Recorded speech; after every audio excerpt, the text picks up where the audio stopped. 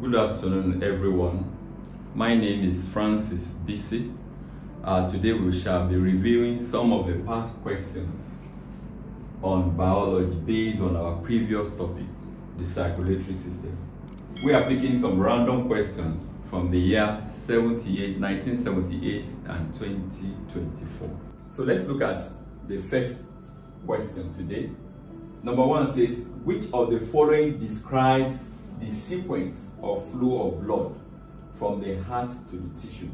You remember we're talking about circulation involves the pumping of the blood from the heart into the tissue through some venues, blood vessels, such as vein and artery. So let's see. A says the blood flows from the heart to the artery and to the arteriole and the tissue.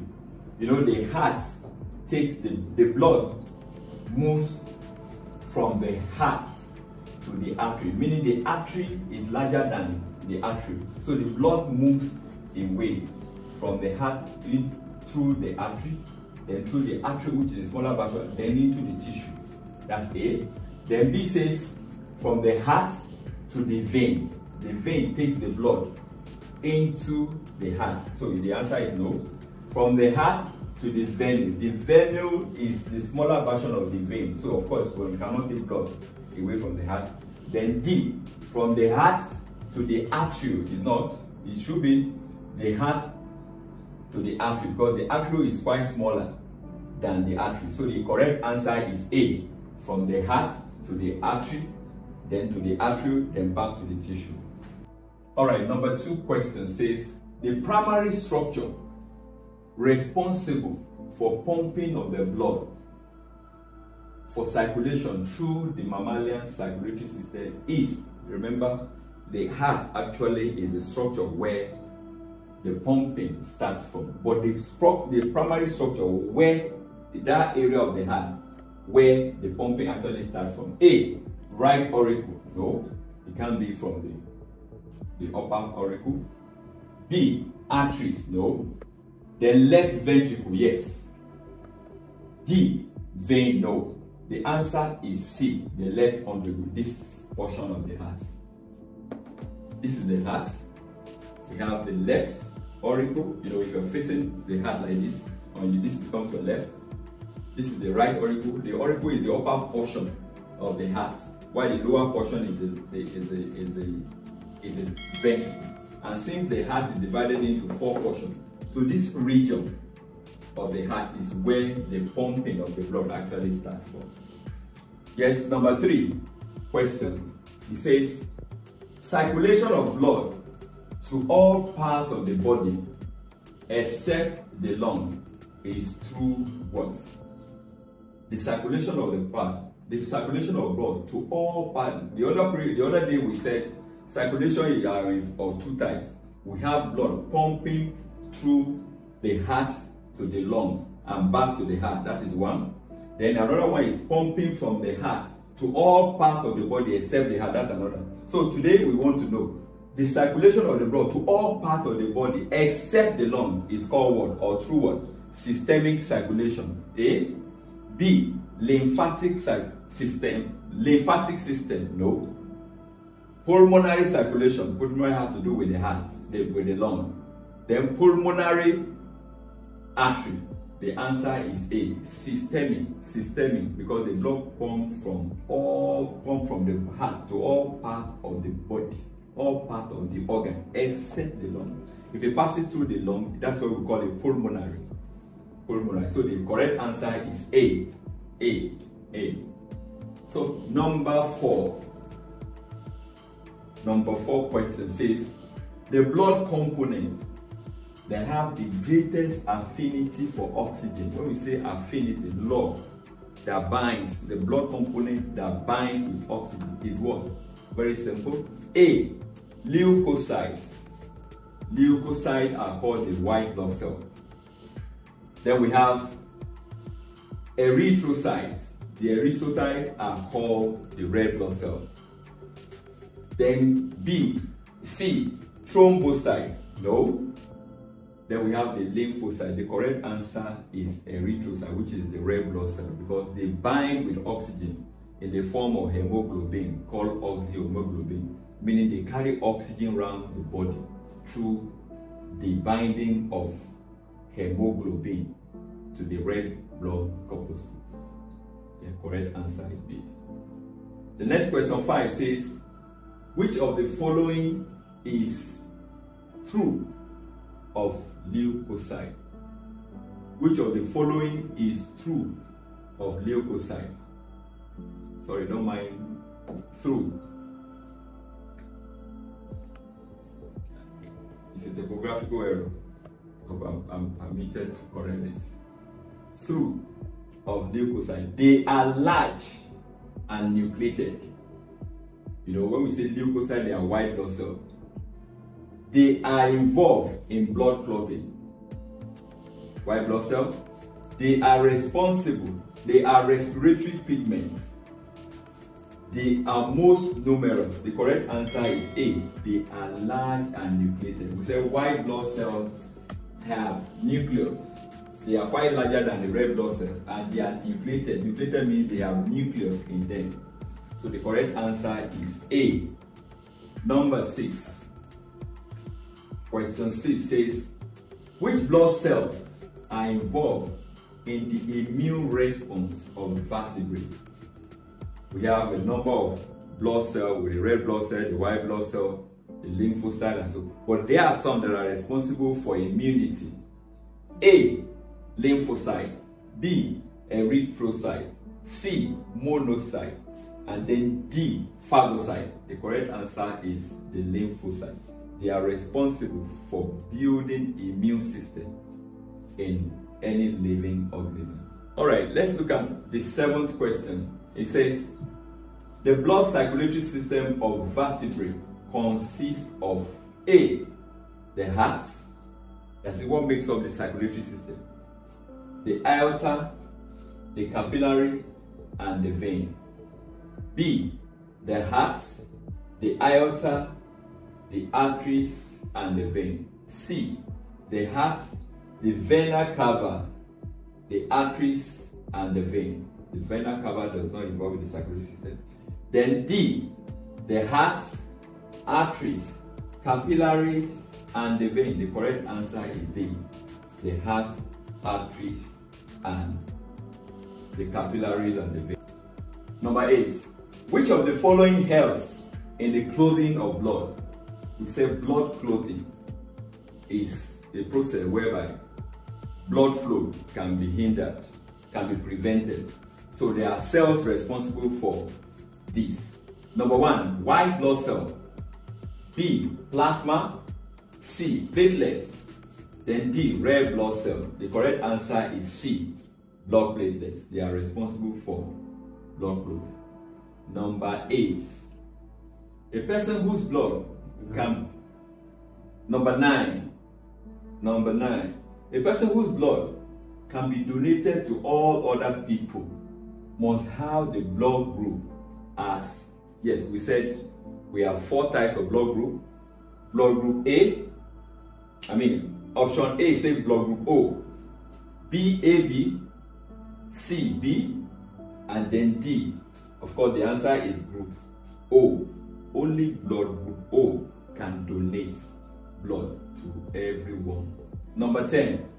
The heart of the adult frog consists of the following. The heart is actually divided of the heart of a frog is actually divided into 3 parts. Number 1. A. 2 auricles and 2 ventricles. B. 1 auricle and 1 ventricle. 2 ventricles and 1 auricle. D. 1 ventricle and 2 auricles. Yes, the mammalian heart, the heart of a frog or amphibian is actually in this format. We have the ventricle to be just one ventricle. Then the auricles are divided into 3. So meaning we have 3 compartments, unlike the mammalian heart, where we have 4 compartments here. But here we have 3. 1 ventricle and 2 auricles. So the correct answer is D. Number 11. Question 11 says, Which of the following form about 55% of the volume of the blood in man? The portion of the blood component that is higher compared to all other components is what? Meaning about 55%. A, platelets. B, plasma. Then C, erythrocyte. D, leukocyte. The correct answer is plasma. The plasma is the liquid portion of the blood system, so it's quite richer.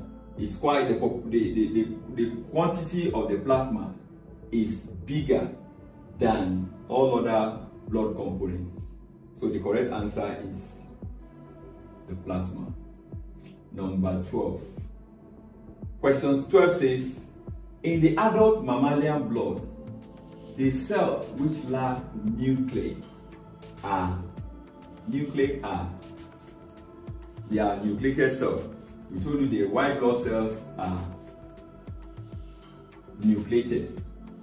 From the previous question you discovered, we talked about some of the questions that asked us about the blood component that have nucleus in them, which we have said, they are the white blood cells. So we said in this case that they are saying which of the cells lack nuclei. A, erythrocyte. B, lymphocyte. C, leukocyte. And then D, phagocyte. Of course, all other ones, all the three options, B, C, D, they all have nucleus in them. So the only option without nucleus is the erythrocyte, which is also known as the red blood cell. Number 13. The importance of blood platelets is that what is the function of the blood platelets? He said, number 1, digest harmful bacteria, no. Release thrombin for blood clotting. Yes, of course, blood clotting. Production of antibodies for cell defense. Then D, produce antitoxin. The correct answer is that they release thrombin for blood clotting. They are responsible for blood clotting. Anytime you hear blood platelet, what they do is they are responsible for clotting of the blood. Number 14. The question here says, the process of utilizing the products of the digested food in animal is called what? During digestion, the digested food component can either be glucose, they can either be, that is, they are glucose if they are from carbohydrates, it's either they are from fatty acid, if they are from fat and oil, or they are from amino acid if they are from protein. So what is the product? The process of utilizing this product used, what is it called? Number 1 is called absorption. B says digestion. C, assimilation.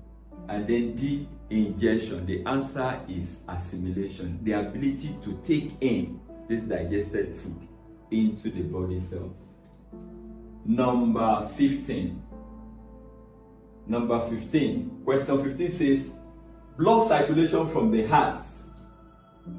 The blood circulation from the heart to the lung and back to the lung is called, we have said that in the past, pulmonary circulation, single circulation, systemic circulation, double circulation. The answer is, well, I told you, whenever you hear lung, the another name for lung is pulmonary. So the answer is pulmonary circulation.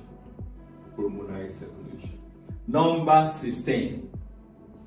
Question 16 says, the blood cells that are large, colorless, and contain nucleus. You see, some of these questions are diverted. They are kind of the same, but they are kind of, they use different languages, but they are in different years, so they are still the same. It's a kind of repetition. So the blood cells that are large, colorless, and contain nucleus is called A, thrombocyte, B, lymphocyte, C, leukocyte, then D, erythrocyte. The answer is leukocyte. Leukocyte simply means the white blood cell. That's another language for white blood cell. Number 17 says, a two-chambered heart a two-chamber heart, we say organism can either have one-chamber heart, two-chamber heart, three-chamber heart, and four-chamber heart. But a two-chamber heart consists of what? A ventricle and a capillary. Is that the name? Atrium and capillary. C, atrium and ventricle. Then D, ventricle and aorta. The correct answer is atrium and ventricle. The upper, for a two-chamber heart, this is a four-chamber, this is a three-chamber heart. For a two-chamber heart like this, where we have the ventricle and one auricle, otherwise known as, but if it has only one, we call it atrium. So, atrium and ventricle. So they are named ventricles and atrium for a two-chamber heart. Then also we are taking the last question for today. Question 18. The function of the pulmonary vein in the heart is to what? What does the pulmonary vein do to the heart? A, oxygenated blood, to carry oxygenated blood into the heart. B, oxygenated blood out of the heart. D, the oxygenated blood into the heart. Then D, the oxygenated blood out of the heart. The correct answer is A, which is oxygenated blood into the heart, meaning they receive oxygen from the lung into the heart. That is the correct answer. Pulmonary vein carry oxygenated blood, meaning they receive oxygen. They pass through the heart to collect oxygen and then back into the heart. Then the heart now pumps across all other cells of the body. So today we are coming to the end of the question that we pick randomly from the year 1978 to 2024. Hi, if you have not subscribed to this channel, you can do so in 5 seconds. 5, 4, 3, 2, 1. And don't forget to hit